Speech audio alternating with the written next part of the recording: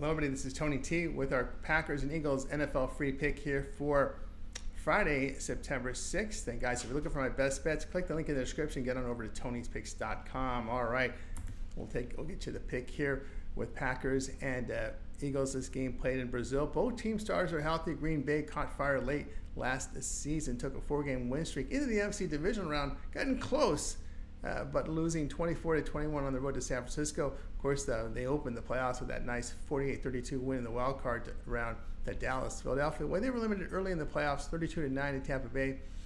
Jordan Love in his final 7 games, boy, did he play well. 70% completion rate, 15 touchdowns, 3 picks. Of course, the key addition was signing running back Josh Jacobs. Jalen Hurts saw some drop off last year, 65% completion rate, 7.2 yards per pass attempt.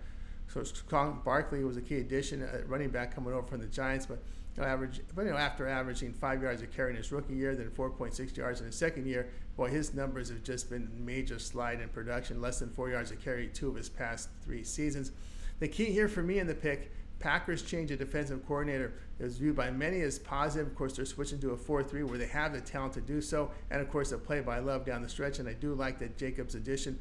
So the pick here will be on Green Bay plus 2.5.